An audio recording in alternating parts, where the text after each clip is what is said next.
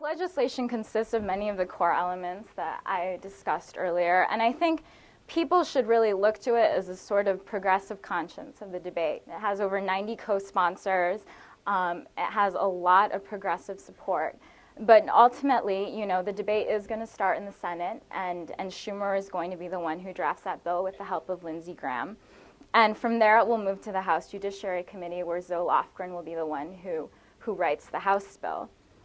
With that said, I mean, I think we should keep looking to the debate, to the bill that Gutierrez authored, as a progressive groundwork. And I think by writing that bill, first of all, he was able to guarantee a spot on the negotiating table for himself and the rest of the Hispanic caucus and progressives who support the items in his bill. He was also able to really push lawmakers into facing this issue. You know, he presented this bill, and now he needs them to respond to it.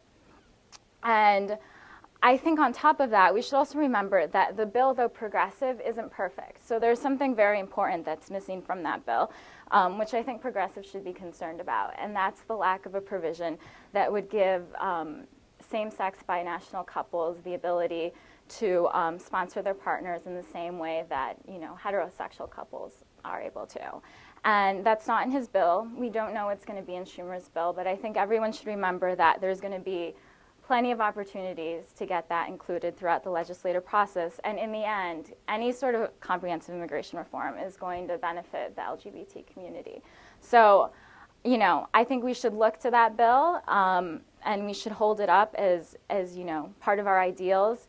You know, Gutierrez said that he wanted his bill to be the public option for progressives, and we shouldn't compromise on several items that are present in his legislation.